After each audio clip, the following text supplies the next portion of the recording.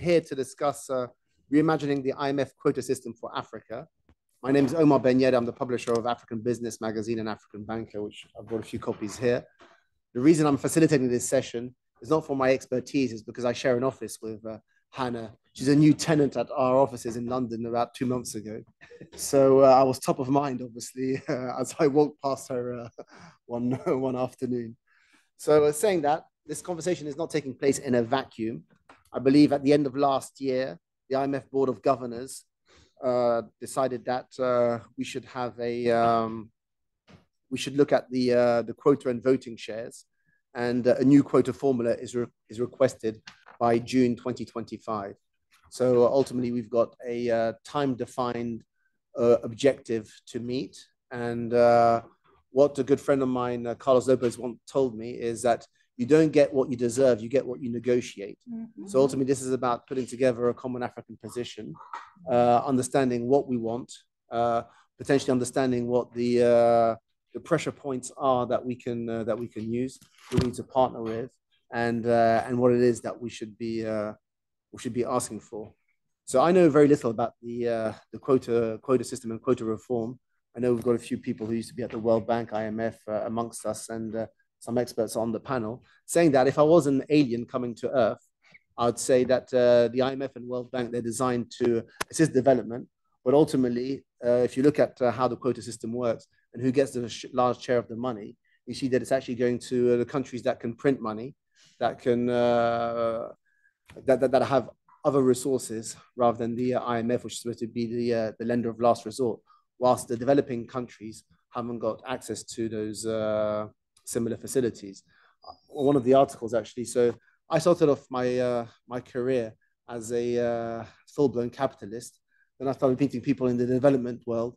And so a friend of mine is Dr. Hippolyte Fofak. He's probably on the other extreme. He's just written an essay in our magazine. But basically, the stat that he put together in terms of reform of the global financial architecture is that over 2020 and 2021, the US and Europe combined probably injected $10 trillion, whilst Africa had recourse to about 60 billion. So that tells you the asymmetry in terms of what people can do. And obviously the IMF, et cetera, was set up when the US was still following the gold standard. And when they saw during a surplus economy, during a surplus time, and obviously they've changed that, and they can have access to funding whilst the developing countries can't. So basically, it's an important discussion to have. And ultimately, as I said, I'd like to also explore some of the pressure points that we could potentially use. So we've had, for example, expansion of the BRICS, et cetera, et cetera. So what does that mean actually for the future of the IMF and in terms of our particular discussions as well?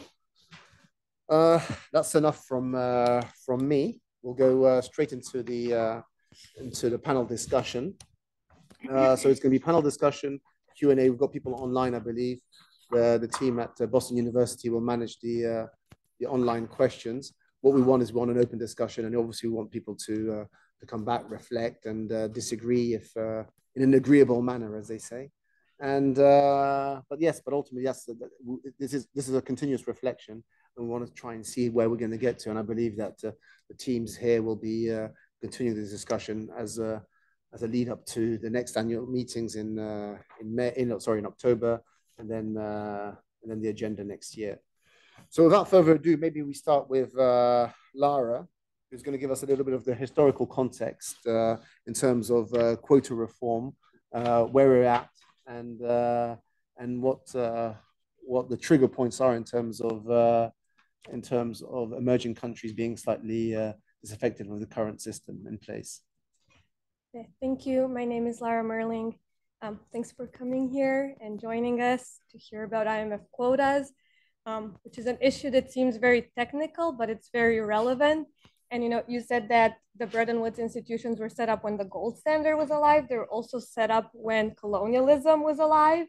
And in terms of the quota structure and power structure, that's still the world order that they reflect and how they are built. And in the years since, there's been 3 changes to the quota formula.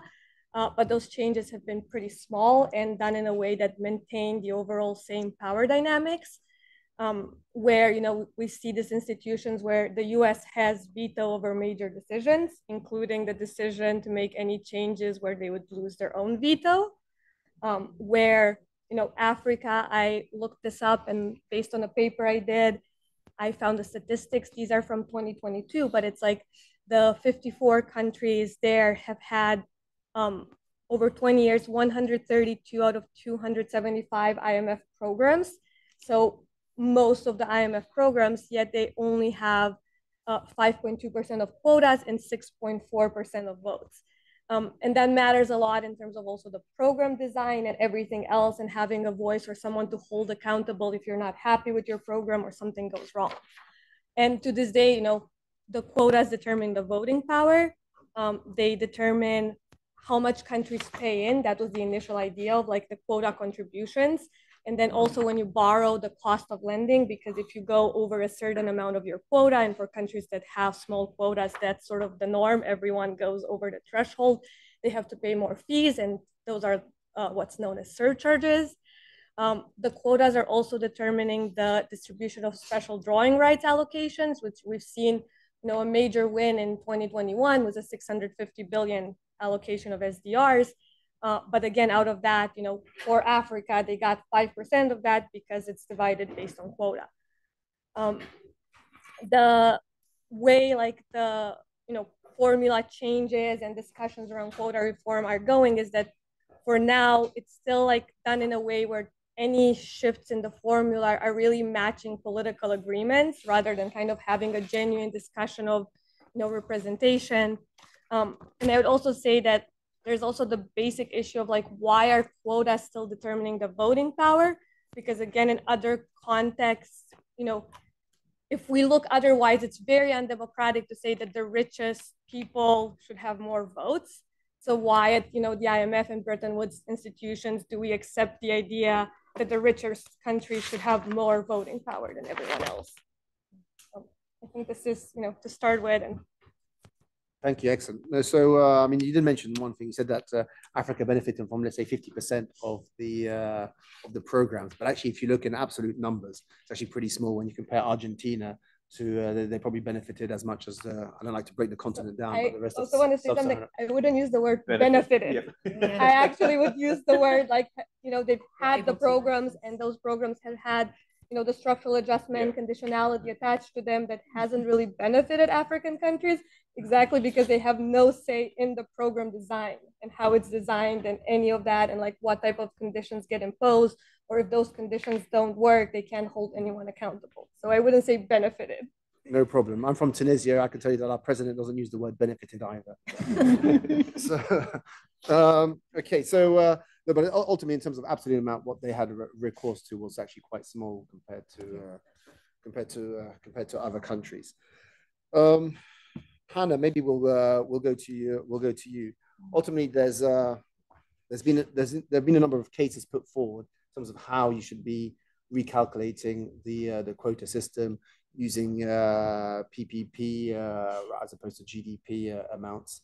So, and I think Development Reimagined has put together different methodologies. So, what are you guys suggesting in terms of the quota system and how we should be recalculating it? Yeah.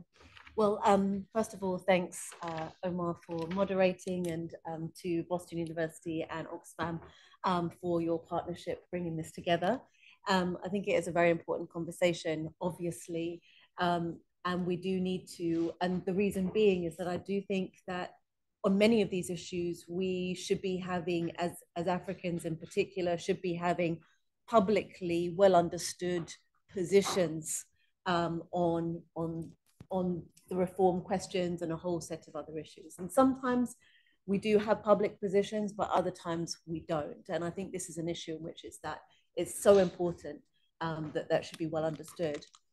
Coming to your question, Omar, I think, again, having a position, we need to think about African interests at core, and what Lara was mentioning in terms of the origination of IMF and World Bank. We know that when the IMF and World Bank were created, 44 founding members, out of those there were 4 that were African. 2 of those were effectively still protectorates, but they had some degree of independence, Egypt and South Africa at the time, but as we know, they were still highly affected by British rule. And what we've also seen over time is that the quotas of those original 4 African members are even lower than they were at that point. So while other countries have come in, and of course, it makes sense for African countries, for those who are coming out of colonialism. Ambassador Martin Kamani, Kenyan ambassador to the UN, talked in one of the last discussions, especially at the beginning of Ukraine crisis. He talked about how when we came out of colonialism, we took the decision to, maintain borders and take things as they are. And I think we also took that decision with regards to the international institutions, IMF, World Bank, WTO, etc. And we've been really good members of those institutions, full stop. But at this point, it's 80 years of the Bretton Woods institutions, and we realize that they haven't necessarily worked for our interest. Omar, you mentioned we've been able to access funds, but the amount of conditionality, also the volumes in general, we have some data that just came out today, which says that African countries, we've taken out about 40% of lending in terms of numbers of loans that we've had to try to access from the IMF, but in terms of value, overall value, it's about 10%. So we end up going over and over again to IMF, more so than other regions, etc. But that brings with it a whole set of challenges, and we're going back and forth in order for small amounts each time. So there is good reasoning, a good basis for change. And what we've been doing in Development Reimagined is looking at what these different formulas might be, but thinking about it not from the formula starting point, but more, well, what if a doubling of shares were to happen for Africa? What would happen to the rest of the world? And in a way, that's what others did when they created the institutions. Britain argued for a larger share of shareholding of the IMF and the bank when they were created on the basis of its colonial colonial population. France argued for a larger share on the basis of its trade with other countries, with its colonies. So how do we try to, if we're going to ask for a doubling of shares, then we could have a doubling of shares. How could others adjust to deal with that? And then what would that mean in terms of what kind of formula would actually fit? And there are ideas for different formulas that are out there that would fit in a doubling of shares, for instance. But I think the first point is, what do African countries actually want? And then we'll work out what formula should be adjusted. That's my suggestion, at least. So we're going to get Hanan Morsi from the ECA, who's going to talk to us a little bit about desired outcomes ultimately and how we get there. So from what I understand, when this was set up, they looked at the size of the economies, they looked at trade, and they looked at population, more or less. So today they also want to add externalities, so basically carbon emissions from 1944 to today. So what is it that you're proposing? What else? And also obviously economies rather than by actual size, but purchasing power parity. Yeah, well, to accommodate, let's say, something like a doubling of shares, you could, for instance, incorporate aspects like climate vulnerability. You could incorporate general poverty statistics, and the amount of and the inability of, well, the need for countries to be able to go to the IMF, for instance, which tends to be dictated by things like structural features like issues around currency and exports and so on. So you would use those types of elements. You wouldn't do this on the basis of economics. You would do it of economic power. You would do it on the basis of need and recourse to use the IMF as a lender of last resort. And so one last question before I go to my other panelists. But from what I understand, so the certain decisions require 85% approval. The United States has got over 17% of the voting. that means it's effectively got a veto. But do we have to start with the premise that we need to keep the veto for the US? Is that the premise that of our negotiation, that they will always have a veto over the final decision, or are we going to be more ambitious than that? Well, I think it's for every member of the IMF to think about their own interest. So I'm not sure that African countries should be thinking about the interest of the US when they're making their decision. At the same time, of course, that needs to be factored in terms of what is the realism of this proposal. I guess one of the key issues to think about is, if organizations like the IMF and World Bank don't change, what does that mean for the future? Yes, countries might still try to access IMF and World Bank, and of course we will.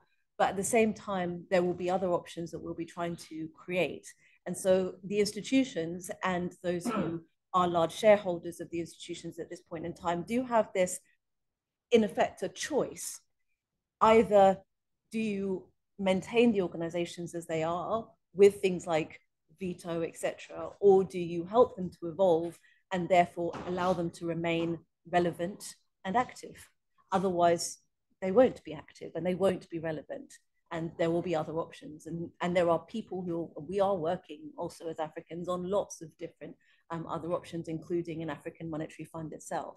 So that will come into play, but it's how does the IMF and the World Bank actually stay relevant in this context? So I've been given a set of questions, but of course, as a bad student and a bad journalist, I don't necessarily look at them beforehand nor stick to them. But Fatih, so I'm going to deviate a little if you don't mind, and anyone can answer any of the questions that I've asked others if you've got a comment. But ultimately, I mean, we're talking about the IMF quota reform, but from your perspective, why does the IMF matter? And therefore, why does the IMF quota reform matter? Well, IMF and Africa's history go way back, as you know. I was a young girl in the late 90s, early 2000s, and this was the time of the structural adjustment programs.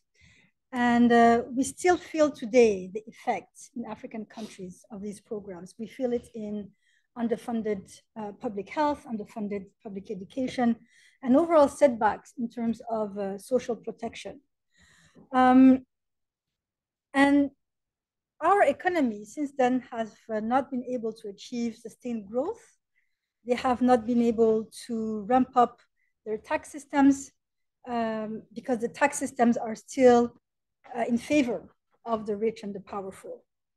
And broadly speaking, this is really the door by which neoliberalism has been imposed inside African minds and economies. And this was really the making of the IMF. We think that we have learned lessons. So let's see if we can learn lessons from these times.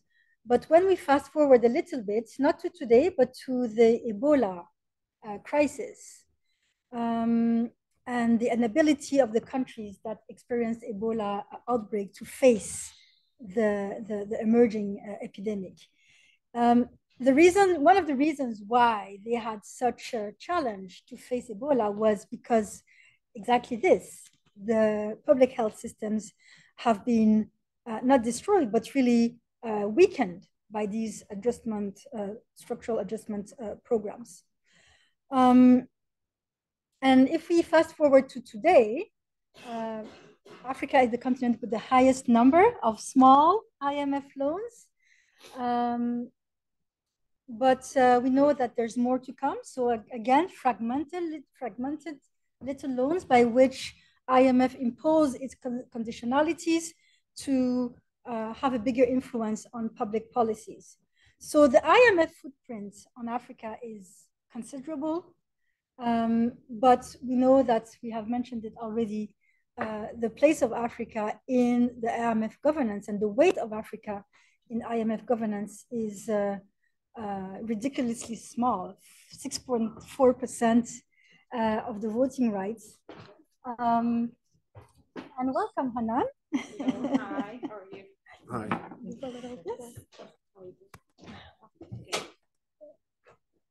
Good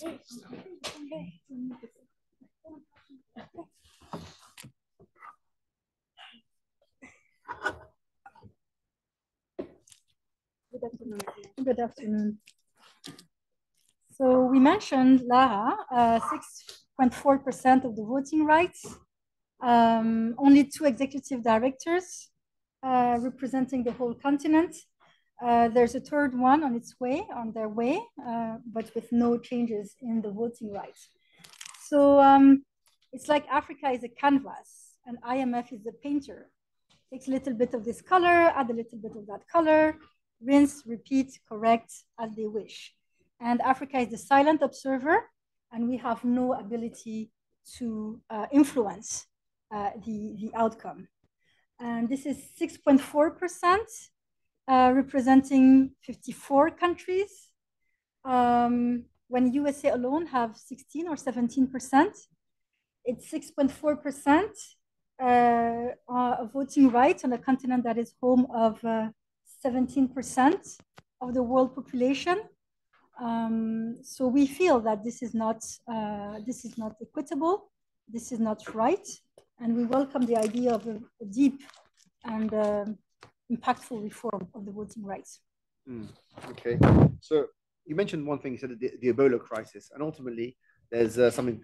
It's also the speed of response. You need to be able to respond quickly. You need to be able to access funding quickly. I know there's a whole discussion right now in terms of the loss and damage fund, which is going to be sort of, I don't know if it's administered is the right word, but anyway, hosted within the World Bank. But they actually want $150 million that they can disperse without having to go and seeking approval from others to be able to respond to disasters in a timely fashion.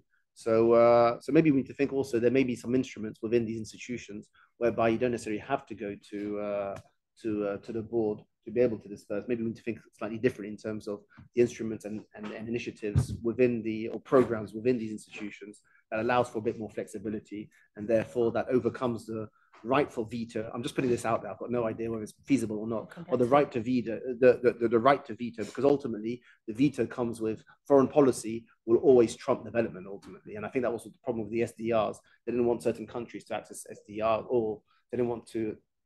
The US had foreign policy directives that meant that the rechanneling of SDRs wasn't possible. But anyway, we've got Hanan Morsi, who's Deputy Executive Director at the is that the right title? Yes, Executive Secretary. Sorry, at the Economic Commission for Africa, who's working on the reform of the global financial architecture. I believe that this is part of what you're working on. So, what does the landscape look like? What is the desired outcome? What would you qualify as success? Thank you. To be with you, and apologies for coming later because I was in a meeting and we have to leave a bit earlier. So apologies in advance. The issue of quota reform really relates to 2 things. One is voice and representation, and second is access to finance, because most of the access limits to various financing instruments, for example, at the IMF, are linked to your quota. It's a percent of your quota. So basically, that quota determines what is your ceiling in terms of access to resources. And second, of course, is what it means in terms of your voting power, in terms of discussions and swaying decisions on key issues, particularly one that relates to you.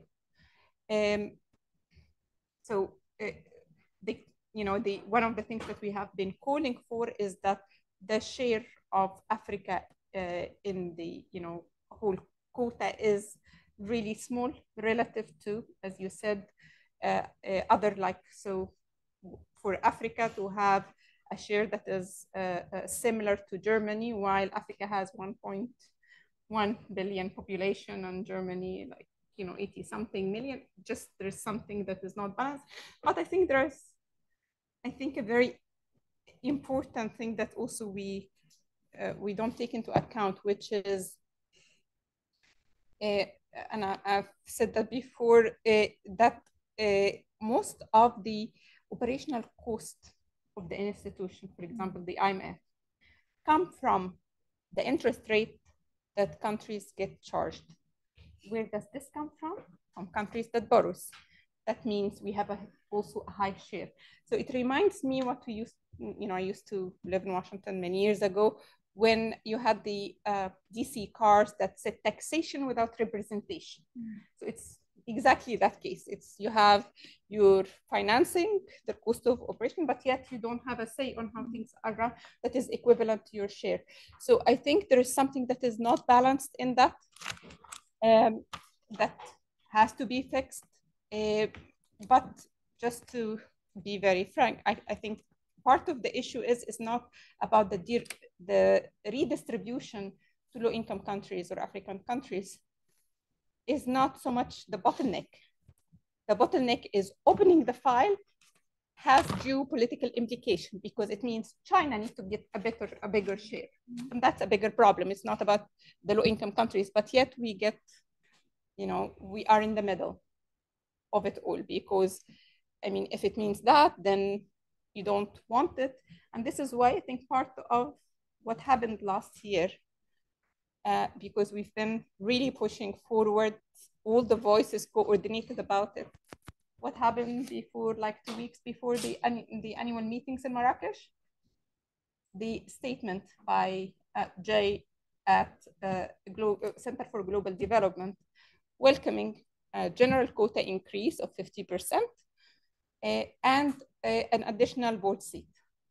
So it was a deal. You cannot say no because you're getting something. You're not getting what you're asking for, but you're getting something. So what we ended up is, of course, welcoming because 50% means increase in your access limits of the financing that you can get. It doesn't address your redistribution of how much more you should have, but it addresses that you get more. And in the current situation, we cannot say no. It's not optimal, but we cannot say no. So I think one of the things that we try to advocate for in terms of for the ministers to take forward is that we say we welcome this. That's great, but to say conditional on for the next review that we need to look at this, that this need to be one of the items that are on the table. I'm not sure what is the innovation next time, 2 weeks before, but as of now, that's the target. And let's see how. One of the things also that we said that need to be considered is how there's a formula for quotas. And the formula puts emphasis on the economic size of the country. So bigger countries get bigger share and on their financial strength. So the better you are, the more you get. So what we were suggesting is to have an element of vulnerability or exposure, okay, so that actually, you get resources also on that to adjust to include that. This is not, just to be very frank, this is not an easy one, but an easy battle, but this is one that is really important to focus on going forward. Because without it, it's going to be marginal. There were other alternative proposals, for example, to have two structures.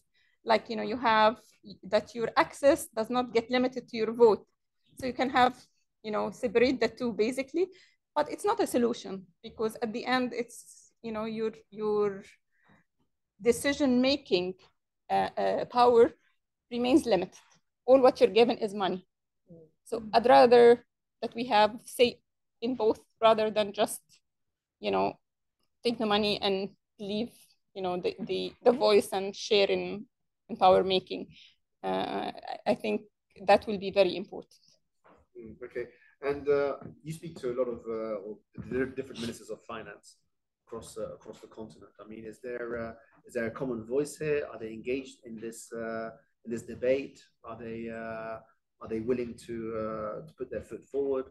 And so what's their position in terms of what's the feedback that you're hearing? I think this is one of the areas that is actually, a common ground for all African countries, that they want to have higher voice, higher representation. I think the issue is not so much on the African side, but on the other side, when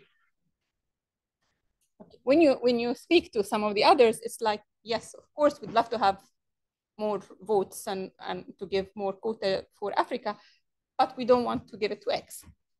So, I mean, when you have that, well, how, you know, there is a limitation to how can you design the system that gives you the two outcomes and who will approve it. So it's a bit more like, I think, complex, but it's a very important issue because also it has implication for, what is the right word? Basically, like the integrity and the relevance of the institution. Meaning, now we are in a world that is no longer the majority or the largest share is the G7 or even the G20. Okay, we now have a world where emerging markets have taken the share of global economy, the G7 in 2000, and have taken the G20 in 2008. So that kind of new global order is not reflected in the boardroom. So you either going to, reflect that new reality, or you will end up with a parallel system that is developed and losing relevance of the institution, as simple as that. So I think it's really important to look at it realistically, what it means, because you don't want to have like, a complete system that gets developed and basically they lose, relevance as the institutions that have been established 80 years ago. So in terms of, I was at a talk with an asset held a couple of days ago, and again on the ASDR issue, they said that, for example, you have a country like France that may be favorable in terms of redistribution of SDR, but actually France can't operate alone because actually the EU has to operate as a one. So we've got added complexities in terms of on that negotiating front. So the African Union needs to go and negotiate with the EU to try and get the EU on side. What's your take there in terms of moving this process forward? I think the key thing is to insist that the redistribution of quotas have to be integral part of that review. It's not about the level, like, the kind of quota, do we need to increase the quota in general, or it's about redistribution. So it needs to be the focus of the coming review, okay? Because then it brings the whole analysis, the whole assessment, the whole issue to the table. It's not that I'm saying it's like we can have it this one, but the fact that we have the analysis and the discussions opens a window that we have not had. And it's an important one because it also relates to how this new emerging, global economic powers are seeing these institutions are relevant or not. So when you talk about, say, recapitalization of certain institutions, they say, yes, we're willing to put more to IDA, but if we are not going to get a fair share in, the governance structure, why should we put the resources? So, I mean, there are fundamental issues. At the same time, the ones that want to maintain, whether it's veto power or the larger share of the voting, don't want to put the resources. You cannot have the cake and eat it too. Is my kind of short answer. Sorry, I know you're laughing. It's true. I hope we're not live. We are online. So, but Jason, you've got maybe some ideas in terms of how we can reform this, who will support it, who will oppose it, how we can get to our desired outcomes, and who do we need to bring on board and on side, and who's prepared to forego. I believe that one of the biggest, not the biggest beneficiaries, but the biggest losers from the current system is actually China. I mean, they should be having 10% of the voting rights or so. They're only at around 6%. Yeah, thank you very much. And let me begin by appreciating Development Reimagined, Boston University, and Oxfam for hosting us. I feel like a fish out of water, having listened to everybody so far, because I think there are many things here that we need to consider. when we're talking about the quota reform within the IMF, because it can't happen in isolation. I think everybody has spoken about the importance of size of economy, size of openness, I think, in the background document. But how do you use size of economy as a determinant for quota reform if African countries are not allowed to trade, industrialize, and grow their economies and bring it to the table for negotiations?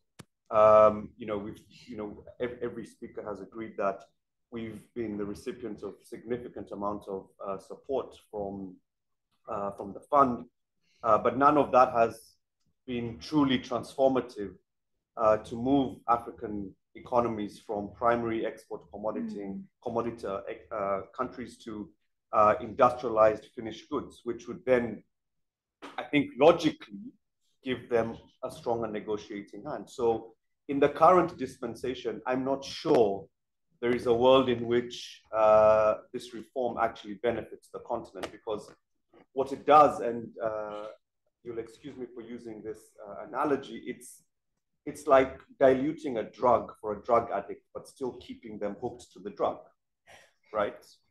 Because that's exactly what's going to happen. I mean, we will get a marginal increase in our quota reform, but we're still hooked to the IMF conditionality, austerity, fiscal consolidation programs, and the heavy conditions that Lara has mentioned in her opening statement. So I think it's questionable to where the continent and the region would move with this marginal increase in the quota reform. So I'm a little bit concerned there as to whether this is really beneficial.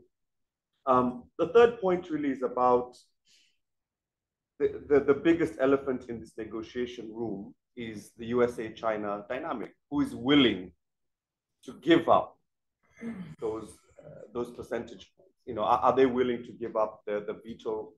Most of us will agree, and I think it would be foolhardy for us to deny that there's no way on earth the US is going to give up its veto power in the IMF, and let alone to China. Right? I do think we should have a reality check and be very open and honest about that. And therefore, in the new discussion, the new formulation of what this quota reallocation might look like, I'm not too sure, again, where Africa falls into that equation, because what real decision or what real power will the continent have with regards to the governance of the International Monetary Fund? And I think it's really important for us to have this honest reflection. I do feel that we are trying to be very polite about how useful this conversation is going to be, and how useful it's likely to be for the transformation of the continent. I do think it's an opportunity just to keep the hegemony of the IMF going, and using Africa as the instrument to prop it up in this way as a counterweight to any potential political deadlock that may arise with China. So I think for me, these are things that are complex, but at the same time, I think if we're talking about increasing Africa's voice, perhaps we could borrow a leaf from the Africa Group and the Group of 77, who up the railway line in New York did something a little bit more remarkable, where they actually forced, within the United Nations General Assembly, a decision that is binding now to creating a framework on a tax convention in a more democratic way, where each country has an equally weighted voice, unlike what's going to happen in the IMF. So perhaps we need to start thinking of the alternatives. Maybe the future of macroeconomic stability, surveillance, and governance does not lie within the IMF. I mean, the MD, the UNSG have all confirmed publicly, it's on record, that these institutions don't work, are not fit for purpose. They were established during colonial times when many African countries were still colonies, and therefore they need to, in this present day and age, are just not working for the continent. So I do think we need to be very honest, maybe pragmatic about the conversation that we're having. You know, if we can't look at this reform in isolation if we don't fix the trade architecture, if we cannot allow African countries to trade, to industrialize, to grow their economies, they cannot bring anything to the table other than, yes, we will do fiscal consolidation, we'll do austerity, and we'll let you come and, you know, dictate the rest of our macroeconomic stability for the next 80 years. And we'll keep saying, well, we need 0.1 percentage point extra, you know, and things like that. So I do think we need to have a very clear idea that we're not trying to use the quota reform to also prop up this institution that has not really benefited the continent, you know, throughout its existence. So I'll leave it there. I'm sorry for being, like I said, I do feel like a fish out of water. I'm going to come back to my first question, which I didn't necessarily answer yet. But first, I didn't introduce any of my panelists, actually. So Jason Braganza. No, stop there. Jason Braganza is the Executive Director of the Africa Forum and Network on Debt and Development. Next to him is Fatin Z. Hassan. We're actually in her office, Africa Director at Oxfam International, based in Nairobi. Next to her is Miss Lara Merling, Senior Research Fellow at the Center for Economic Policy Research. Dr. Hanan Morsi, I've introduced, Deputy Executive Secretary and Chief Economist at the ECA. And Hannah Ryder, co-host, CEO of Development Reimagined. But I'm going to go back to you, Jason. Yeah. Then I'm going to come back to you, Lara, in terms of other underrepresented countries, ultimately. It's not just about Africa. Ultimately, we've also got the Bridgetown Initiative out there in terms of, so we've got those island states, and we've got other emerging markets that have also got a say in terms of IMF reform. But Jason, this is one of the questions that was put to me to ask to you, but who is likely to support and who is likely to oppose this IMF quota system? Is China, for example, the China Development Bank, it's not called the China Development Bank, but it's China, is it China Development Bank? The CDBN is also China Exim. I mean, when you look at their balance sheets, I mean, China Development Bank is bigger than the World Bank. That's right, yeah. Yes. So they don't actually need the IMF nor the World Bank. But so who is likely to oppose it and who is likely to support African negotiations? I think, look, the political calculation here on any quota reform is going to rely on whether the US is likely to lose its veto power. If any recalculation of the redistribution of it is going to rely on that. So any attempt or any version of a new formula will be determined by that. And similarly with the European Union. And I think we need to be cognizant of this. And the issue here is not whether Africa gains from this quota reform. It's whether actually the US and European lose and China. That is the biggest decision and the biggest political negotiation. So no matter what formula we use, the political calculation is scenario one, US loses by 1, China gains by 0.5. That's probably not going to be a good thing. Scenario 2, EU-US lose by 2, China gains by 2.5. So that's what we're looking at. And that's why I'm saying the Africa part of this conversation, you know, is really about making sure that China doesn't come up and US doesn't lose its veto. I think this is my perspective. I think this is the analysis that I've seen. And I think this is where, to answer your question directly, that's what's likely to happen. Can I come? Yeah, go. Okay. Yeah. So to just give you the short answer of the question, both China and the US support Africa position. This is the challenge. The challenge is both of them support. The issue is it's against each other. So we're in the middle. Just to put it simply. But so what we've worked on is a formula where, or rather a redistribution, not a formula. As I said, what we're thinking about is how you then use a redistribution and then find a formula that fits, right? So if you double African shares, the question is who then loses their share? And it doesn't have to be US losing and China gaining. Actually, if you have, for instance, a redistribution within the G20, I mean, I know Africa is now part of G20, but of the other G20, if you have a redistribution within the G20, then in a sense, everybody then loses. But those who have more lose a bit more.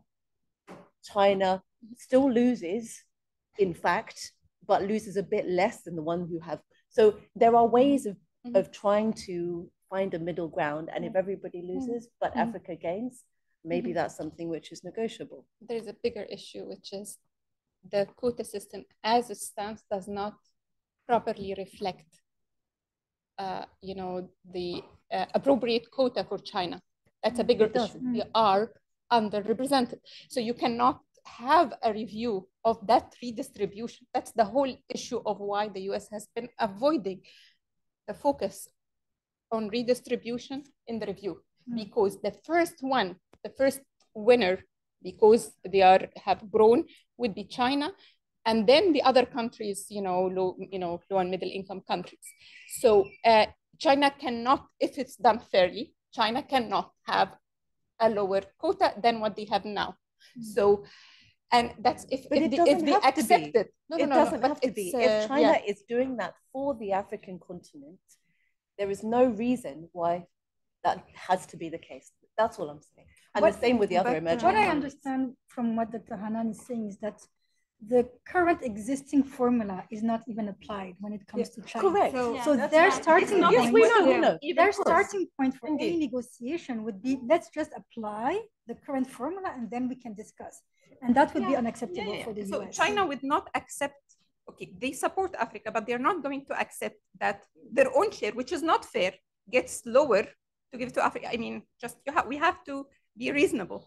For them, I mean, it means that for both them and for Africa, maybe from their own increase, they can think about what to reallocate to us. But both for them and for us, there has to be an improvement. What does this mean? It means US and European Union, they have to, lose some of these. But the US share would be more diluted. The European share would be more diluted than the Chinese share. That's the point. It's not. It is a relative shift still in the overall account. Anyway. Kind of I just wanted to I wanted to say something here also on like the formula and the underrepresentation. When looking at this and like why was there this discussion about a new formula with the quota thing, is I looked at what happens when you update the variables, by the IMF's calculation in the current formula. And it's like the US loses its veto and China almost catches up. And that was like how, just seeing that, it was like, oh, that's why the US now saying new formula, because the formula that they thought, it was supposedly fair, like in 2008 when they agreed and it was a great formula, is no longer like a good formula because no longer, serves their interest. And I think it's like also a reflection of how like the US sees like the idea of the rules-based order. It's like they came up with a rule, it worked for them, it was a rules-based whatever, and now like the rule doesn't work, and it's no longer like, okay, we need a new rule. And like that's kind of how like seeing how like it's like there's not going to be an agreement on a formula unless there's like a political agreement on how to redistribute. But the US is at the point where I think like another background thing is the US has about 17%, but only about 15% of votes, because the reason here is there is this basic agreement of like 5-point-something% of the votes are basic votes, where it's like one country, one vote, and then the rest of the votes are distributed by quota. So the US is right there, barely above like, having its veto. So, they're not going to give it up. But then it's also like, who are they to like not give it up? It's like if they like are saying that they, want a rules-based order, it's like there should be pressure on, them giving that up. So do the elections in November matter to some of this discussion? In some way. I mean, domestically and in Washington, like they do matter, but it's not, sort of the level of discourse on anything IMF related or like the SDR's conversations in US like Congress are like sort of at a level that would scare people, I think, abroad. And like they don't realize how absurd those conversations are, and sort of like all about like geopolitical tension and nothing based in like facts or reality. And like we see that like under all the different administrations, and it just like gets worse or a little better. So we're going to take some Q&As in a second. I'm going to change the rules of the game. Paulo Gomez next to me is supposed to be making the closing remarks, but it'd be a wasted resource. We've also lost one of our panelists, Dr. Dauda Semben, who was an IMF executive director. Paulo was the youngest executive director at the World Bank at the time. So maybe you can talk to us a little bit about reform, because you pushed through a few reforms in terms of the African perspective, and how we should go about reforming or taking part in these negotiations to push for the reforms that we are seeking. Well, I think I will come a little bit with a contrarian view on this. And sorry about it. Because I think in life, there are things that you control and the things you don't control. And this thing on the IMF, and to give my background, I was executive director, I was the youngest in the history of the bank. I was 34 years old. So I came with a very naive view of the world. Fresh. I mean, first of all, the institution was set up after the Second War to serve a certain purpose. Let's be realistic. The US will not change it. There's no reason for them to change it. There's no reason. And I don't think also we are knocking the right door for this discussion. These things happen in the Congress of the US. And what's the pressure point on the Congress? That I think as African, we should have looked at many years ago to see. Because those are the people we have to talk to. It's not even Obama or Bush or others. It's the Congress. And therefore, we have given too much importance to that process over what we need to do as a homework ourselves. And I think it can be a very dangerous agenda because it sucks all the air in the room, in which you are wasting time on things for which you don't have control. So I believe in this process.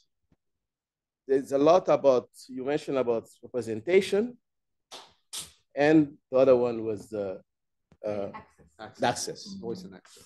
On representation, we formed a team of executive directors in the 90s, the end of 90s, to try to do this reform. And we managed to get more shares or more representative in the board of the bank. But to be frank, when we managed to get that, our proposal was to the additional shares to be given to what I will call the African Union. So it will not stay within a group of countries. I love my brothers from Nigeria, South Africa, and others, but that was not the initial agreement. And why was it important to put it under the framework of the AU? Is that you will have people sitting at the board without being pressured by the capital about some of the view. It is very important because the German, the Japanese, the American have that. Everything is happening in the treasury. You have the executive director for the US sitting at the chair of the board, but the guy has received all the instruction from the treasury. The same thing with the Japanese. They don't even sleep when the board is taking it. There's a team in Japan sending information. So when we realized that as a board member, and there was an issue also among Africans, there was the Anglophone, the Arab countries, and the Francophone. And the Francophone executive director, before I came as an executive director, used to go and sit with the French executive director time to time to get some good instruction. Yeah, that was the reality. When we decided as Africans that we will consult ourselves before expressing our position, it started changing our position within the board. And also at the same time, there was a period where Wolfenson came from the private sector with a different view, and he started to rock the boat. And we formed an alliance with him. And obviously there was your network in order to push on debt relief, because the issue of discussing about rescheduling the debt was taboo inside the bank. You cannot even mention the issue of debt negotiation. You couldn't even dare to. Wolfenson had the courage to do that because he had also the network, and he started penetrating not only the system of Wall Street, but also the Congress, the Senate, and the Congress to move the things. So I'm putting this as a context because I think those are the missing parts that we need to bring into our process of negotiation. And I will tell you, we will not escape a process of having one parallel track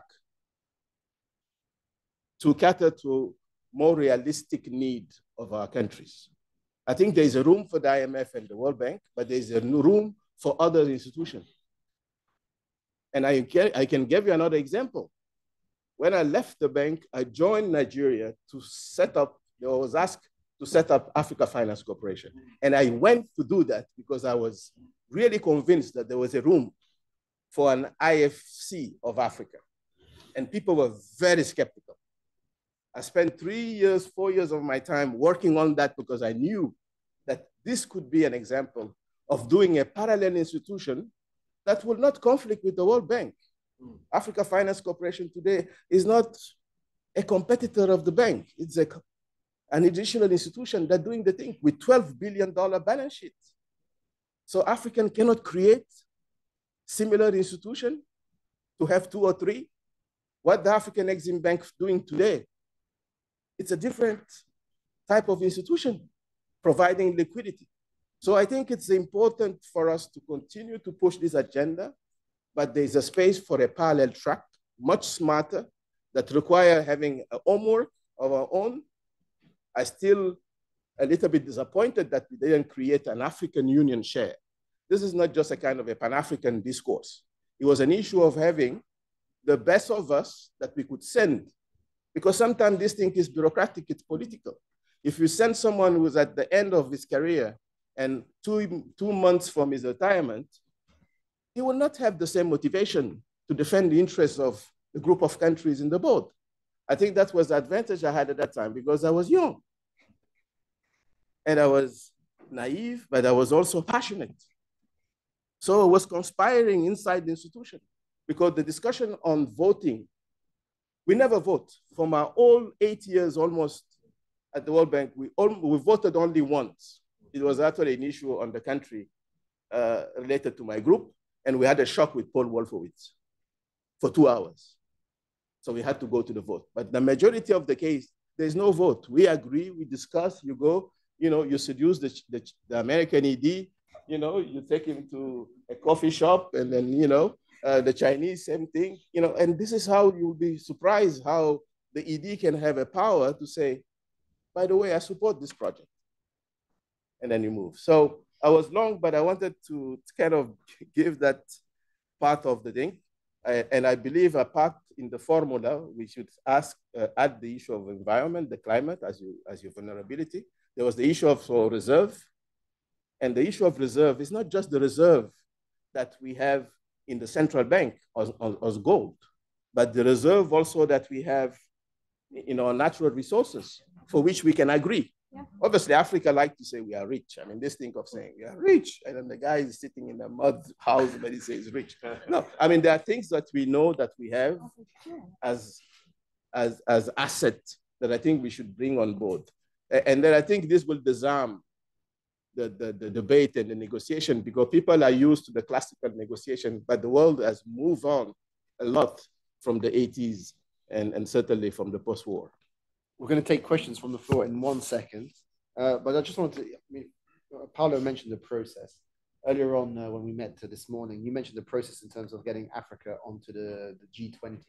So, Paolo mentioned Congress. I mean, is there a process? Do you see a process? Have you got a process in mind in terms of getting to where you want to, in terms of IMF quota reform, in terms of who we need to be lobbying and how we need to be playing this card?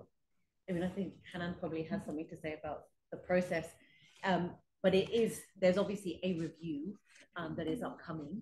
And I think, of course, it would make sense to do a lot of work within the US, but also China and elsewhere to build a position. But the first step is having a position. And I think, we're talking about the AU and the G20 process. What we had was a leader, a passionate leader at that point, who wanted to have a legacy in terms of the presidency of the African Union, Macky Sall, and he took this upon himself as something, there'd been talk about it, I'd written about it, lots of others had written about it, and that had meant that this was something which was really tangible and that they could put forward. But it's a simple ask. But that's what I think, having a discussion around formulas and, very specific, a simple ask, double our shares, and then we'll work out the rest of it. But having a simple ask and having some leadership behind that on the African continent is going to be absolutely crucial. Fantastic. You want to add something? Yes? I'm just thinking whether I should, but okay. One thing that I think is important is also how this is like, you know, part of the discussion, or who makes the decision at the end has been rightly said, is the US Congress. Like how the decisions that have been, like, you know, have gone through, what was the most compelling argument? Can you guess? Is what is the alternative? Okay, meaning who will come to fill that gap? So if you don't, you know, if you don't do that, what will happen? And we have been seeing this, by the way, like just to give you like a tangible example. You know, for example, for Egypt, you know, there were something that they did which is very interesting. When there was really tough discussions about whether, you know, getting affordable finance from Bretton Woods institutions or from Europe or the US, they went, and with guarantees from African institutions, was African Development Bank and African Finance Corporation, they managed to issue for the first time ever a Banda bond at an interest rate of less than 2%, okay? And a Samurai bond for like, you know, 1.2%. So I think showing what this means in terms of the long term for that institution, and that there are alternatives that will develop where they have no say about how things go, is a useful way to actually advance that agenda. And, you know, because this is the only way, like, you can make all the logic, but this is usually the winning one that gets listened to there. Can I just ask a complementary question to that, Dr. Hanan? In this regard, what do you think about the BRICS Development Bank? Is it something that is seen as a credible alternative? Maybe not today, but in the near future? It's happening because we have this problem. Because we don't have a fair, like a fair governance system that reflect current realities. They feel like, you know, the emerging new powers feel that they are indeed, you know, underrepresented. So if the current institutions don't actually take action to correct that, you will see more of that and other alternatives. Is it gonna, like, I think it's too early to say, but I mean, it's, you know, a new one that basically coming to fill that gap. I guess we need a bit more time to be able to judge. But all these, I mean, all these, like, you know, arrangements, the BRICS and the windows, the contingent reserve windows that they have, the new development bank, the Asian Infrastructure Investment Bank. So this is why we're saying, like, it's relevant. I mean, they either adapt or, you know, they're not going to be the same institutions that are on the helm of that system. So I think there is like a benefit for both. I have to run. I'm so sorry. As much as I would like to stay. But thank you very much. Thank you. So, Dr. Dao December just arrived. He's the CEO of AfriCatalyst and a former IMF Executive Director. We're going to take a couple of questions, and then maybe you can come in, potentially even know, come and sit here. And you shouldn't have come, because now it's got nothing to do with you. So when you ask the questions, you can please press the button on the mic so that it goes from red to green. We can hear you.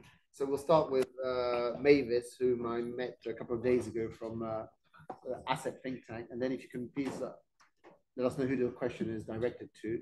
And then, but when you do ask the question, please let us know who you are and which institution you represent, if any.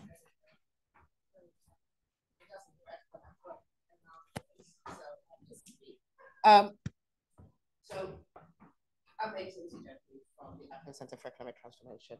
I actually had 4 questions, which was directed at different members of the audience. But when Paolo spoke, he dealt with most of my questions. But I'm still going to ask those questions. So as most of you know, I came in feeling a bit contentious this afternoon when I walked in here. So I loved your interventions, by the way. Normally I'm kind of like balanced, but I felt like today you were spot on. So The first one was Paula's point. For me, when we talk about Africa Quota, and sorry, Hannah, I haven't read it, I've literally skimmed it. It feels like Africa Quota is 54 countries. So, as Paula said, how do we ensure that whatever quota system we get does not end up benefiting the big 4 or 5 in a way that we don't end up getting this critical win only to lose out. So that for me was something that we need to think through when we're thinking, but we need to think about it now. It can't come later. So how do you deal with that? So that was the first one. The second one was, it's a geopolitical game. And again, Hanan referenced it. What is our geopolitical game right now? Okay. Hannah, as you said, we've been pushing for the AU for a long time. Okay. There's a very good reason they said yes now at the G20, AU at the G20. There's a very good reason they said yes now. Too many African countries said Ukraine is not our war, or actually we don't have to, there's a lot of geopolitical games being played right now where it's time to have Africa at the table. So my question to the panel, and anyone can answer it, what is our geopolitical game right now, and how do we play that game strategically, not just with the US, not just with China, not just with the EU, but with all three, so that when they go into the room, they realize that actually, if we want to avoid the situation we are in right now with China, with Africa, we need to have the conversation now. And this is how we do it. So that was my second question. My third question was, when I skipped this, I felt that there was something missing. Very often, assessment of African economies are flawed. Okay, so when you look at rating agencies, how they assess our economies are flawed. When you look at how the World Bank, the IMF, etc., assess our economies are flawed.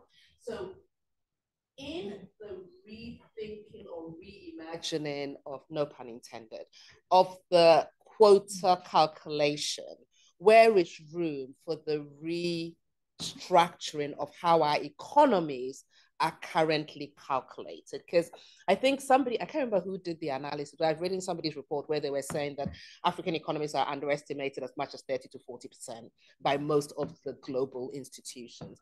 And then my final question is a very naive one. It tells you I don't know a lot about the IMF, but if we get a stronger voice through the quota system, does that, and this might be to you, Paolo, as an ex-ED, does it give us a stronger position to hold the fund account for bad practices? So the reason I'm asking this was, we are just about to put out the paper, Ghana 17 times the IMF. Okay? I was disgusted by the bad practice of the fund. Like, you agree something, you shift the goal, Ghana shifts the goal. So the reason everybody talks about Ghana 17 times, it's actually not 17 times, it's 4. Renegotiations is what got us to 17. But then you look at it and all the recommendations goes to what Ghana has to do right.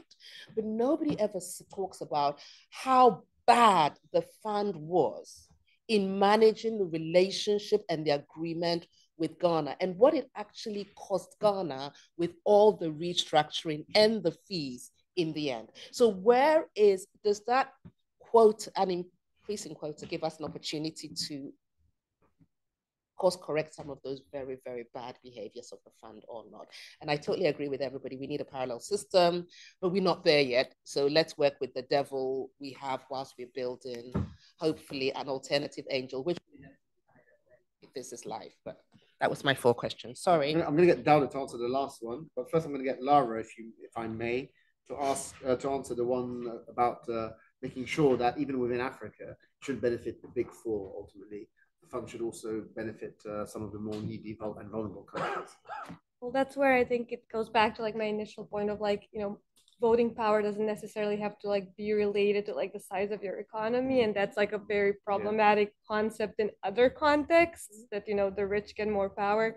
There's already like a number of basic votes, like doing things like increasing those basic votes and the share of those would mean that like even within African countries, any increase in power is distributed evenly, and then doesn't replicate like the problem we have now globally for like within Africa, where like you have a couple of like big rich countries getting all the power. But then if you use population, the rich countries will still get it. Yeah, so, What are the alternatives? So the basic vote, it's kind of like the UN system. It's not population. It's like one country, one vote. Fair enough. So now, right now, like within the IMF, like 5% of votes are distributed that way. And the rest then go to the formula. Okay. Fantastic. So next time we'll only take one question per speaking, although this is more of an informal setting, because I'm very bad at enforcing. As my 17-year-old daughter will tell you, I'm very bad at enforcing rules and regulations at home. She runs riot around me. But anyway, so in terms of the geopolitics, maybe we go to Jason and Fatih. Fatih, I'll start with you. I mean, you're involved in, or Oxfam, your organization is involved in many different issues. So you manage the geopolitics well, ultimately, in terms of pushing the right pressure points. So are there any geopolitics to be played here? And if so, how? I think we're putting ourselves in boxes, in pre-existing boxes, and just taking some of the rules that are human-made as, cast in stone. We were discussing earlier the issue of veto, as if, well, if the US loses its 15% veto, it will not agree to any solution. People have decided that the veto, there's a veto, and the veto is 15%. Why are we still trying to walk around this issue of 15% veto? We heard about a very imaginative solution that was dropped. We don't know why. Maybe it's also the opportunity to pick it up. The issue of one country, one vote applied to only 5%. Why does it have to be applied to only 5%? So I think there's many other things that we can consider within the existing framework, which is also majority world countries, when they come together, they are over 15%. So this is within the current system. But we can also think outside the box and come up with the best solution that is applied, that can be applied to the current geopolitical dynamics. Because as Hannah mentioned, we are just in the middle. They are fighting and we are just in the middle. We also need to be realistic about what we can and can't do.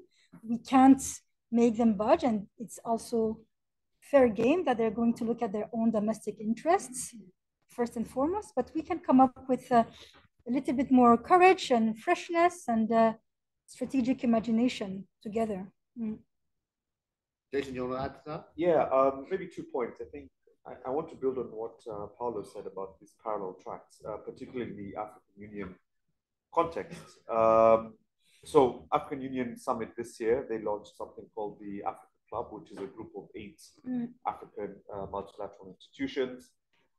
There is a separate piece of work that's being done to try and implement the Abuja Treaty, which calls for the establishment of certain African Union financial institutions like an African Central Bank, an African Monetary Fund, and so on, which would help leverage the continent's economic and political muscle in the global economic system.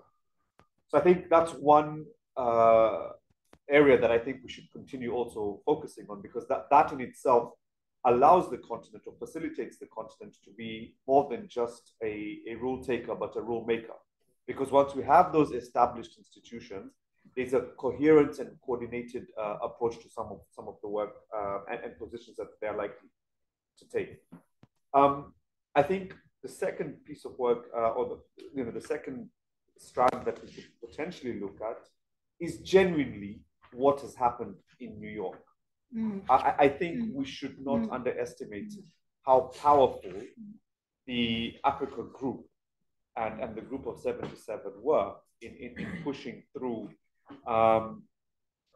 this resolution on the tax convention, and not because it's going to change very much how we look at international taxation and international tax rules, but really from a sovereignty and an emancipation point of view, that each country had a voice, had a single vote, and was able to, destroy, for lack of a better word, the hegemony that is held by wealthier countries.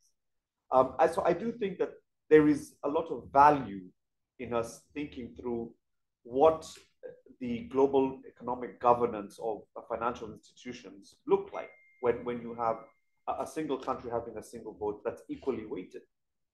There are things that can actually happen. And I do think we should find a way as a community that wants to, get Africa to be rule makers towards this sort of arrangement and this sort of dispensation with regard to the geopolitical conversation that Mavis is referring to. You want to say something? Or? I'm going to get to you in 1 second. Sorry, did you want to say something, Paula? Okay, so we're going to get to you in 2 seconds, Sauda. Mavis, I don't know if I got your question right. I know that you said the assessment of African economies, the assessment of African economies are flawed, i.e., that's why we have revaluation of economies in Nigeria, et cetera. But what was the actual question relating to? So basically, so we can't use that as a measure because ultimately the calculation will be wrong if you're putting the wrong number in. Is that what you're saying? Yes, so could we use a fairer calculation of the size of our economies when we look at the quota system, and if we do, would it benefit us or not? That was my question. So you can take that one if I get to Dawda. Okay, so I think we could, and I think there's room in looking at that. I also think actually having a larger share in the IMF is a means to achieve that, and plus representation on the board. The reason being is that obviously IMF is not just a lender of last resort; it's also a surveiller, and it has specific surveillance systems which are applied differently and also create their own biases. We've got numbers on that with regards to things like debt distress and so on. And so how do you affect those? You can only affect that through decision making. And if you are important, and if we are more important as an African group, then perhaps we would have more say over being able to adjust that. I'm not saying that's the only way, but certainly I think the impact that the IMF has on even what the credit rating agencies do and so on is really outstanding. And so we have to really try to find a way to deal with that. And I don't think we do that by staying at 5% share. I'm asking because Hichelma said that until we can, fairly size our economies, okay, a lot of the stuff that we're talking about becomes very difficult at lots of different levels. So the question is, as part of this process, what kind of analysis can be done to contribute to that work?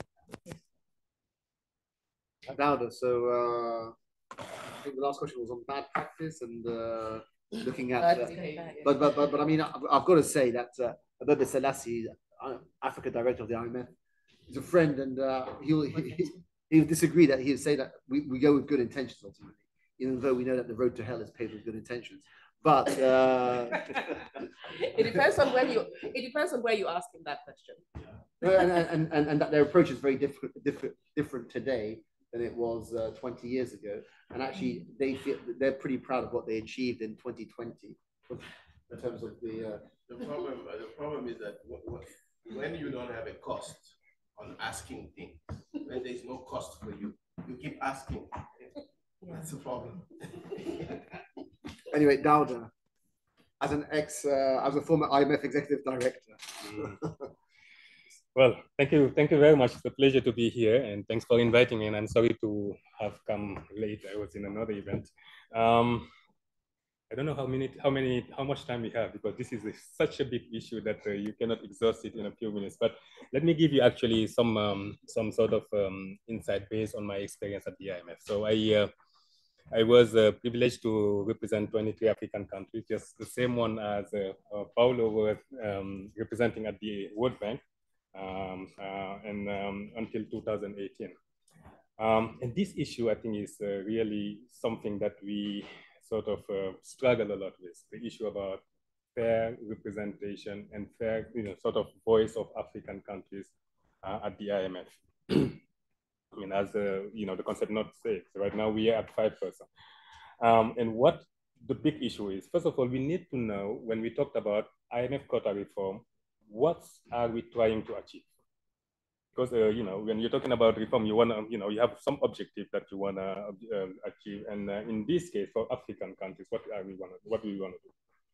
Yes, we want to have more quota. Why? Because of course it's the metric that the IMF used to provide loans, and so of course the more you get, the more you actually have, availability to IMF resources. That's one. You want to have also more quota. Why? Because also that's the metric that we use to measure the voting power of the country. And of course, you want to have a more say on that. But what happened is, as you all know, we are in a situation where until early 1960s, there was three founding members: Ethiopia, Egypt, and of course, the other one being Liberia and South Africa. Liberia and South Africa. And when the countries joined, they of course find some rule of the game that they had to sort of comply with. So what are the rule of the games? Right now, the quotas of a country actually are determined based, we talked a lot about GDP because GDP is the largest factor, the one that has the largest weight, but it's not the only one. So there are also other sort of variables that are in the quota formula, including trade within the regional trade and other type of thing. Until sometime there was also what they call variability. And variability was specifically introduced in the quota formula of the IMF to represent, actually to favor borrowing countries.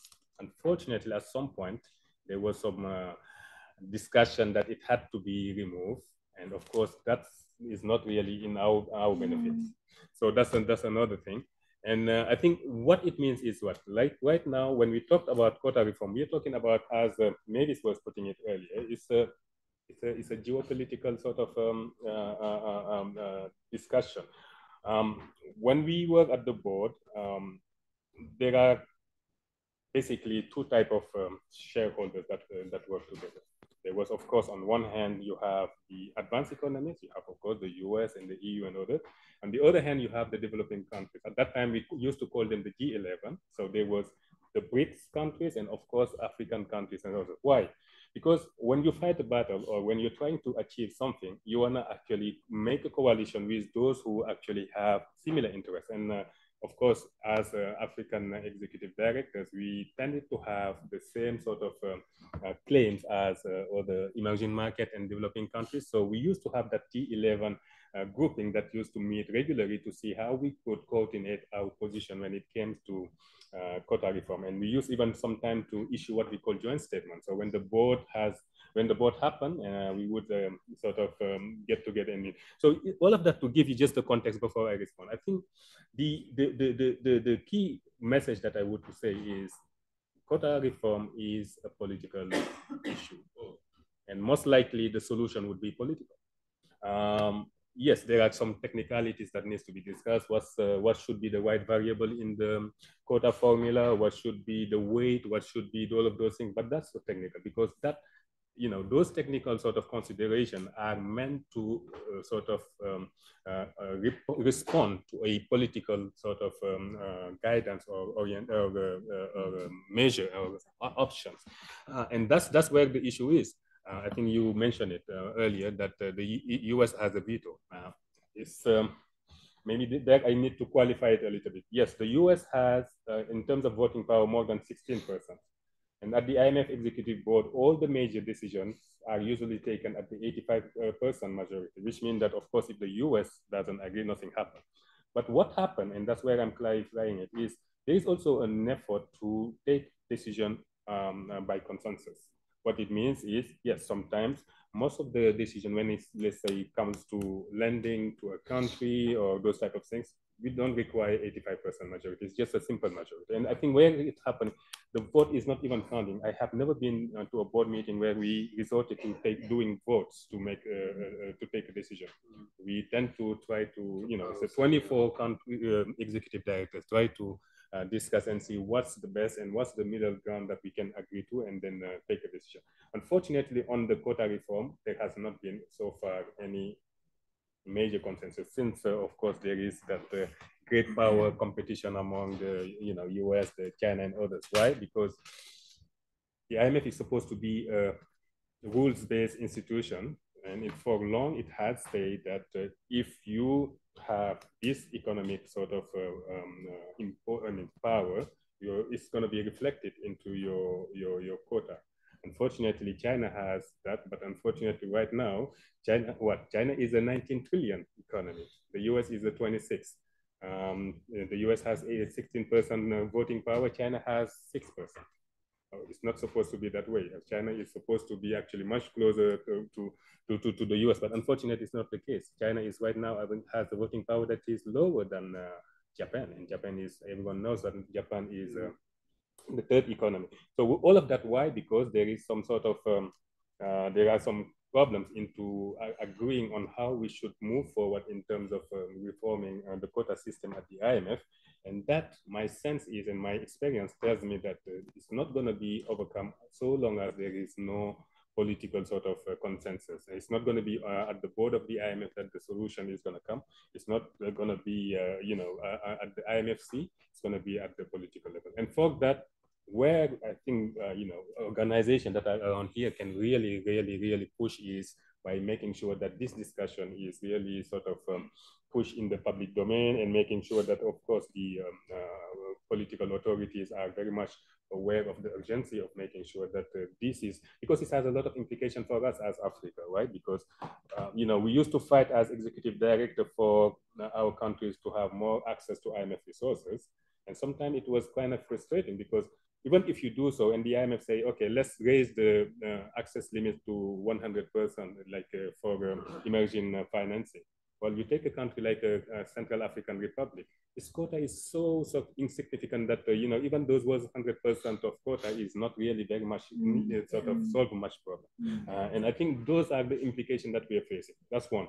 Another implication is, yes, as executive director, I used to represent 23 African countries that was taken together was less than 2% of voting power. Of course, the only way I could have been sort of effective was to find a way to build coalition around us so that we can have our main sort of priority position being shared by the majority. And that's the only way you can actually move forward. And that's not necessarily bad, because that's how it works in a board. But I think in some situation, I think you want to have a situation, a country where, an organization that is much more fair in terms of things. Now, one last, and I'm going to finish there. I think we always tend to say, okay, maybe we need to go, down the road of the UN, one country, one vote. You also have to think about the shortcoming of the UN system in terms of mobilizing resources, in terms of decision making, in terms of actually the proneness to really being, constrained in a major decision. I think that's also a balance that has to be taken. No matter what we say, I think at the IMF, things get done, things move, apart from, of course, the governance issues. And of course, we are not happy, because I think African countries are not getting as much as they wanted to. And that's a constant battle. But I think the solution would have to come from this politics. But so, to ask her last question again, so how can we improve the way the IMF works with their partner countries? In terms of, so they said that, I think maybe she was saying that there was sort of bad practice on the IMF side in terms of policies that they were putting forward. So how can we have a better working relationship? Well, you have to remember that the 24 executive directors that the IMF represent the 190 members of the IMF. So what it means is, if you are able to have consensus capital level, you know that the IMF is going to be forced to follow what's the board guidance that it receives. So what's the best way? There are many ways to improve the relation between the IMF and our countries. First of all, is at the board level, to make sure that the boards agree on a number of on some consensus, how do you say, principles, and that guides IMF work into in our countries. I think that's the first stage. The second stage is the board itself to does its job in terms of holding the IMF management and the staff accountable. That's an issue there, because I think it's the nature of the governance system at the IMF that also make it a lot more difficult to achieve that. Why? Because, well, the board, the 24 members, their chair is the IMF managing director, and the IMF managing director is the chief of the staff. Of course, there is, of course, some synergy between the managing director and the staff. But there is, sometimes when you come as executive board members, you tend to be looked at as, I would not say an adversary, but in some ways, I think the relation might not be actually extremely fluid between the board and the staff and management. So I think that's where also the issue is. Yes, the managing director is the chair, But I think the board of the IMF has to find a way to keep them very much in check by having very strong sort of performance metrics that they would have to follow. They're doing it now, but maybe it's not effective enough for having that type of fluid relation between the IMF staff and the countries. One last thing also, I think we also have to look at from our side, what is it that we should do at the country level to build our capacities to negotiate better with the IMF staff. I have been to tens or even maybe hundreds of missions with the IMF staff in some of our countries. And believe me, I think in some cases there are a lot of capacities, and that you can understand. If you take, for instance, a small, fragile state with limited capacity, with a high turnover, it's very difficult for them to really have in ministries and central banks, the capacity that they need to really sort of negotiate with IMF stuff. In those countries, they tend to take the IMF stuff as being the gods, right? Whatever they say, that's what we need to implement, because they don't have the capacity. But I think so it means capacity development and capacity building in those countries. But in other major countries also, I think that's the issue is not about capacity. It's sometimes also about political commitment. Because whatever you may say, sometimes the IMF is used as an excuse for, it's a political sort of, how do you say? It's a game. It's a game, right? Because I'm a minister of finance. I have to take some tough decision. Well, I would blame the IMF, and of course make sure that my population is very much understanding. What I'm saying is, I think it's a combination of capacity and a combination of political commitment and political will that actually make it also difficult to really improve the relation between the IMF and the staff and the countries. We're going to take a question here and two from online if there are any. So we'll start. Okay, we'll take two questions here and two online. Thanks. Hi, everyone. My name is Emma Bergether. I'm with Krishna, based in London. Thanks so much for the conversation and the debate.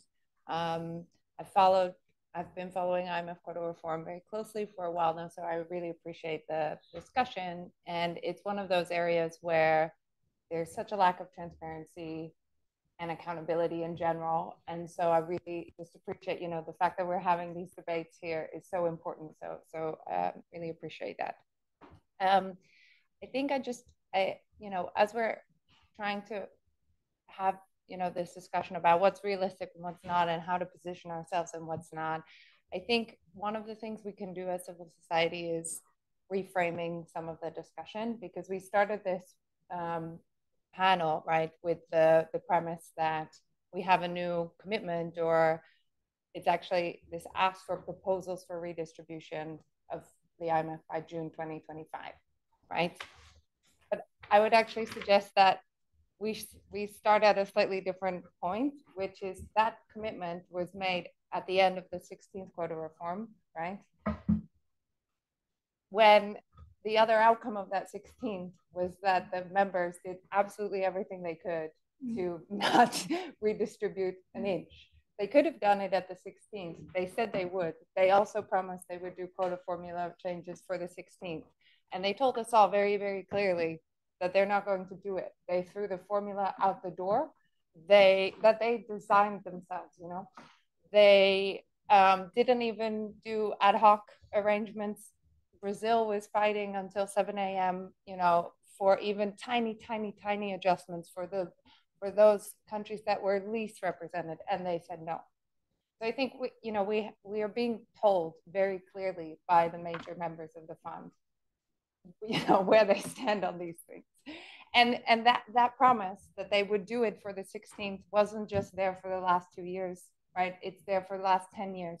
I just went back in 2002, the Monterey Consensus. We have agreement there from 200 governments that yes, the IFI should have a more representative system, right? So they've been promising this to us, this IFI reform, IMF governance reform, for a very long time, and very much not delivering. And so this is a bit of a wake up of, let's face that head on. Even now, right, this week, we have seen the MD reappointed without any discussion one woman race because of the same arrangements, right? The gentleman's arrangement between the US and Europe. So let's like wake up and pay attention that they're being very loud and telling us very clearly where they stand on these things. And so and also just to point out that when we talk about even just applying the current formula, what they will, in the interest of African countries, in the interest of the poorest, most least represented countries, they'll tell us actually those countries are already overrepresented because we are artificially holding their shares up because they have that agreement, right, that they protect some of the smallest voice. So technically, that's already going through ad hoc arrangements. And so I think we need to like take a few steps back and ask, you know, when we talk about what's a fair formula, like what do we mean by that? And, you know, what does fair mean? And you know, we should be very clear, right, that the formula was always created from the beginning at knowing what the outcomes were that they wanted, and then they figured out the formula based on that, right? So I appreciate the approach you're trying to take in terms of, you know, saying what you want first, African shares doubled, and then figuring out the formula to fit that. But yeah, let's do that in a way that really recognizes what they're loudly telling us at the moment, right? I mean, the proposals right now from the US are, yes, to change the formula, but to increase their vote. That's what they're proposing, right? So my question is maybe especially to Jason. So, you know, this year we have the G20 led by Brazil, where they are very clearly putting global governance reform, including IMF quota reform, like on the table, right? Summit of the Future, it's also there and on the agenda of the UNSG. Then next year we have the IMF quota moment, World Bank shareholding review, and of course the fourth Financing for Development conference. And so all these things coming together, these very high level discussions on global governance reform, you know, what can we actually expect, and what do you think we should be doing with all of these moments to get us into a place, I think, where we're talking much more about moving away from quota-based systems in the first place, or those institutions that will stay that way, and not just for that, you know, fighting for that continued tiny vote share that isn't going to really change the dynamics. So, Jason, I'd be really interested in your view on that. Thanks, everyone. So, summary of that was reframing the discussion, and then what should we be looking forward to 2025, or how should we be looking forward to it in terms of shaping our agenda? We'll take another question here, and then we'll take two from online, and then we'll have to close it because I've got a flight to catch. I'll be extra brief. David Castro, the director of the University Center for Policy Research. Thank you all for the presentation. It's really fascinating discussion. Thank you both for your time and your insights from inside the IMF. I promise to be short. Paulo, you said at one point, we've given too much importance sometimes to the IMF process, and it can suck all of the air out of the room. We can be wasting our time on processes that we can't really control. Jason, you then pointed to the UN several times as an example of a place where progress has been made, held it up as a standard, essentially. And yet we heard a moment ago that we shouldn't also hold that perhaps the UN and the one country, one vote model up as an effective decision-making model. And so it brings me to the question, what can we achieve through the pact for the future? You mentioned the Secretary General has been very bold in his ambition of pointing out this moment in September that could potentially deliver change. And yet I personally have a bit of skepticism about what can actually be delivered in New York, going along the lines of the comments that were made. And so I would really like to hear what you think the UN in this moment, in 5 months, in the current geopolitical context, can actually deliver. And I want to put two things to you. First, in the latest Pact for the Future negotiation document, the G77 put forward a proposal that a technical mechanism be established. I'm just going to read very quickly. Technical mechanism be established to advise on the most effective way that the participation of developing countries could be broadened and strengthened in international economic governance institutions, and specifically looking at quota reform. And so the G77 is calling for the creation of a mechanism at the UN to advise within the next year on quota reform. Do you think, it's already been opposed by several governments, you might guess which, but do you think such a mechanism could be beneficial? Do you think this is something that the African group, for example, will fight for? And can it have a meaningful impact on this discussion? Second, we talked about basic votes, and I've read some of your writing. It's very helpful. We know that basic votes have decreased over time. There have been calls to double the current basic votes. Do you see that as an effective way of addressing voice and power within the IMF? And do you see any government championing that as a solution at this moment? Thank you. Your questions online or? We're still waiting for that so we can focus on discussion. Okay, so I think the first one was to Jason in terms of reframing the discussion and our approach towards upcoming events, G20 in Brazil, G20 in South Africa, Finance for Development Forum, et cetera, et cetera. Yeah, Emma, thank you for the question. I think it's a very pivotal moment for Africa, but also more broadly, the Global South.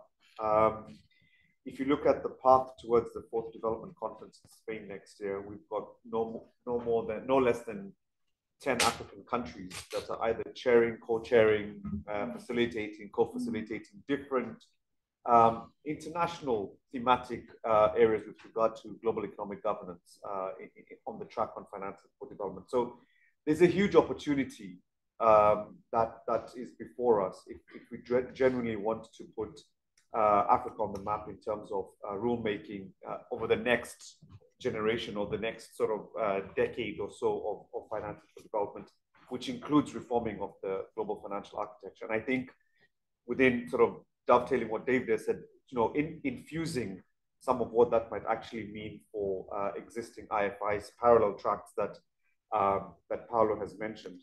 I think it's extremely important that Brazil has taken the mantle here and will hand it over to South Africa in a very progressive and meaningful way on many things that have had genuinely stalled when it comes to global economic governance reform. What I would caution is the stuff that's happening I think you'd expect me to caution on the Summit of the Future. I think member states in New York have openly said, particularly from the Global South, that they do not see the value of this Summit of the Future because it seems to be regurgitating things that are already known. There's nothing new, per se, that's coming out of the Summit of the Future. And I, many of us in civil society tend to agree with that. And therefore, I think the work that's being done by Brazil through the G20, the preparations towards the fourth Finances for Development in Spain next year become very critical moments for where the discussion on global economic governance is going to go for. I want to qualify, I think, the point that Dauda made here around, I don't think he said it's an ineffective place to do. I think he said it's on the voice, I think he said it's fraught with some of the inefficiencies of operations, which is totally different from one country, one voice. So perhaps, maybe if there were investments in the UN and, in this wonderful land where we're sitting, they would pay up some of the money that they're supposed to. Perhaps some of those operational inefficiencies might be actually overcome. But I think the premise, if we're talking about global economic governance, really one country, one vote is perhaps the most fairest dispensation that we could think about. Could we see a scenario where the United Nations has an overarching role and view on how a global economic governance works? I don't see that as being something that's so out there, and it having its implementing agencies and technical advisory institutions to do that. But the direction coming from a governance structure where particularly countries of the Global South and in Africa specifically have an equal say in how decisions are being made. I think that is not a scenario that's too far beyond us, given the direction that we're moving with the tax convention. And this is why it's extremely important that we continue to support that kind of process in democratizing how global economic governance is being done. Yeah, go ahead. Yes, if I may add something and just bring a little bit of nuance on the process around the pact for the future. I mentioned earlier the issue of structural adjustment programs. That was the way to go in African countries, late 90s, early 2000s. What put an end to it? What put an end to this? National development plans. And there was nothing revolutionary in national development plans, but the fact that countries would say, this is our priorities, these are our priorities, and this is how we're going to organize ourselves and organize the support from outside to reach what we want to reach as an objective for our countries. So I think that the Pact for the Future also has merit. Mavis asked us about the GDP and the fact that it's not serving African economies. It's outdated. It is outdated. It's not taking into consideration domestic work. It's not taking into consideration non-formal economy or informal economy, the way you want to put it. It's not taking into consideration the impact on the environment. And one of the pillars of the Pact for the Future is actually the discussion around an indicator that is beyond GDP. So there's many issues that are coming together as being identified by the UNSG as crucial for the future. And I think it has merit for us to also contribute to the process. And I hope that most of us are going to contribute to the Nairobi conference, and we'll be happy to host you in May in Nairobi around the discussions for the Pact for the Pact for the Future. Yeah. One question was directed at you. Was it to the UN and the basic vote, etc.? I think it goes back to asking about geopolitical nature of what we are doing. And it's really, we have an obligation to provide a out-of-the-box thinking to our leaders. At the end of the day, it goes back to the leader. Senegal just had a new president, he's 44 years old, with a lot of expectation. You know, at this point, the idea would be how to kind of provide to him a framework in which he will focus on things that he has internally, that get him done, rather than getting him into flying left and right, conference and others for things that he will not change. So, and because it's always the Pareto principle on this, you know, Nigeria, the president took over, the next day made a speech, he decided to change all this, you know, and the subsidies. How much Nigeria now is making every month? It didn't need the IMF program for that. Because an IMF program will have probably piggyback many other things that it doesn't need. But it was major. You know, we have countries that we are going, you know, I look at one country, Guinea-Bissau, 1.67 million people. We have 10, 15 embassies, empties, you know, like many other African countries. So I'm saying that not in terms of, you know, I think it's important at this point for in this process, continue to move it. And I think we have experts like you and others to move that agenda. But let's start also thinking about the parallel track, not as an opposition to the first track, but as something that enables us to generate resources for things that has impact in our countries without going to the IMF. Because as Dauda said, the quota to do what? But $30 million plus, more, maybe, and a country like mine, if I change it, maybe $50 million. That $15 million, I have it with fishing license. If I decide to tell the European Union that I don't want to sell you the license the way I do. So I think it's an out-of-the-box process that we need. But if we do a parallel, you will be surprised by the amount of resources that we will mobilize to create institutions that will be complementary to that. I gave the example of the one, the Africa Finance Corporation. It was $1 billion from Nigeria. That's $1 billion that they were burning in several other things. You know, so let's keep that track. If we do that track and strengthen the capacity of our countries, you will be amazed by the damage that an IMF staff or some of the IMF staff is arrogant, and not all of them.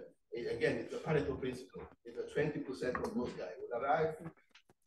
You know, they used to go on private plane in visiting some of the countries. In the past, it doesn't happen anymore until I think Alidi saw It used to be first class, you know, until Anidi saw a secretary from Anidi office being in the first class. I think they said, what the hell is this?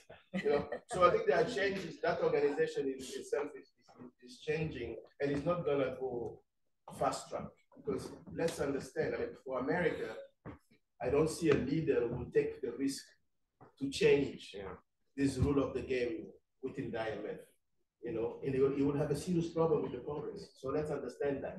You know, so while we do that, we create the parallel track, supplement that, we strengthen the capacity of our country so we can negotiate with a team from the IMF, you know, to present proper proposals, because some of the programs sometimes need some social engineering that an IMF staff is not aware, because it doesn't know the country. So we'll end up proposing something will be disastrous to the country without knowing that this will dislodge the cohesion of a country. So it's a conclusion that I wanted to provide on this. Perfect. I don't have a private jet, so he's not waiting for me. I've got to go to him. But we're going to take one point, then I'm going to do a quick summary of what I took home. Not that it matters to you guys. And then Hannah Ryder will make the closing remarks. I don't know if Fatih wants to say a few words as well. But I think that someone wanted to make a comment there. Yeah, go ahead.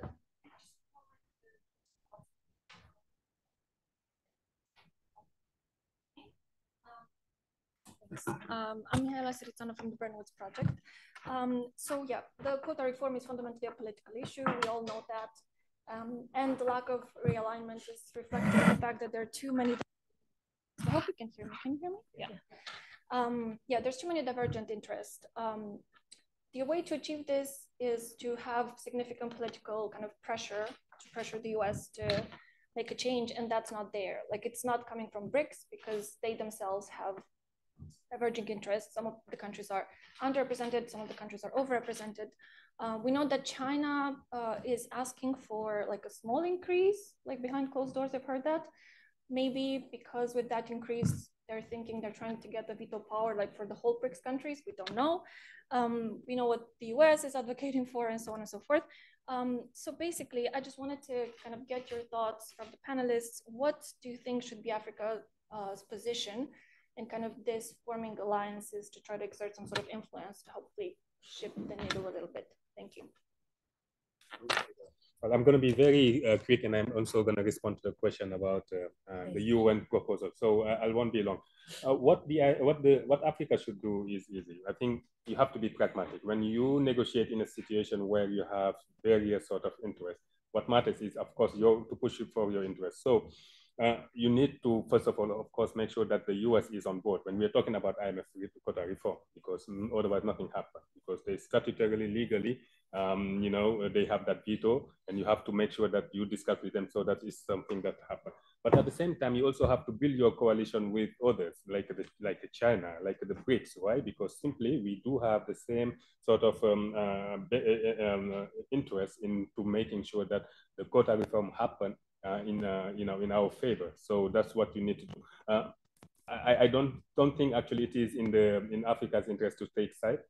What matters is you keep strengthening your relation with your traditional partners and also with your new partners. And I think that's one. And one last thing, and quickly, I think on the question about what the UN is proposing to set up a working group and make some proposals. Well, the reality is the UN has already made several recommendations for the reform of governance at the IMF.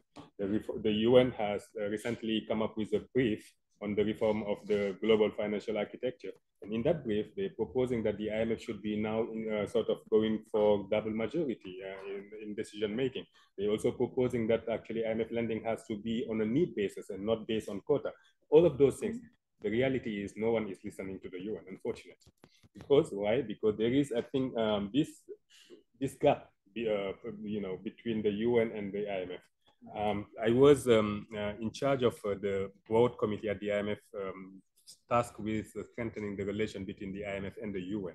We don't have much relation apart from going to the summit on financing for development once a year in New York, meeting the UN ambassadors there, having a discussion, and then that's it. Nothing sort of happen in terms of follow-up. I think that's where the gap is, and we need to make sure that these institutions speak and work together. and actually have formal sort of engagement processes that leads to some meaningful exchange of ideas. And I think when we do that, if the UN come with some ideas, maybe it isn't going to be likely to be implemented. But right now, if they come up with this new working group, my sense is they will come up with a new report, just like the UN brief, that is going to be just ignored. Yeah, I just want to say that exactly what you said on like the UN IMF relationship. It's that way by design, and it's by design because the countries that hold the power at the IMF don't want to give that power up. So why would they go there and like be in a more democratic forum and negotiate? And I think it goes back to the question that was asked like before on accountability and bringing up the example of Ghana. It's like I would say that from a political economy perspective, the IMF has been very accountable to its large shareholders and their interests, because it's like there's a close relationship. US Treasury is like running the show. US Treasury has a very close relationship with the financial industry, and the IMF's accountability has been very good on enforcing that creditors get paid. And that's what the repeated like IMF programs have done. So it's like it's been accountable, very accountable to that, but not to what's happening in the borrowing countries. Fantastic. Sorry, I know you want to make a plan. I fully respect that. I just have a quick question. What do our ambassadors do in these countries? I mean, to what extent is this process feeding into our ambassadors? So, Hannah, you and I are ex-civil servants, and we know where decisions are made in the UK. So, what are our ambassadors? How are we feeding this information to inform what our ambassadors are doing? Sorry. Can I? Yeah, go ahead, Paula. Go ahead. No clue. Well, so I think this is part of, and let me wrap this into closing remarks as well, because I think this is part of the exercise, right? Which is, number one, develop a position, or at least develop some options for a position. And I think, having been an ex-civil servant and working with countries that do develop positions, and they have their top lines and their red lines, etc., and you circulate those positions. And I'm not saying that our countries don't do that, but I think there is an opportunity to do that and to do it collectively. That's something we do at Development Reimagined in China, for example, supporting the African ambassadors in China to link into these positions and then work and influence and work with China as governments, because that's what they're there to do. And similarly, they do that in the UK eventually and the US, and they can do that. So I think it's convening those conversations, making sure that there's understanding of these positions. And again, it's very difficult to do at the capital level, because at capital, countries are concerned with what's happening domestically. They're not necessarily, and yes, look, Mavis, you're talking about Ghana going to the IMF 17 times. Well, in total, African countries have gone to the IMF 607 times over its lifetime, yeah?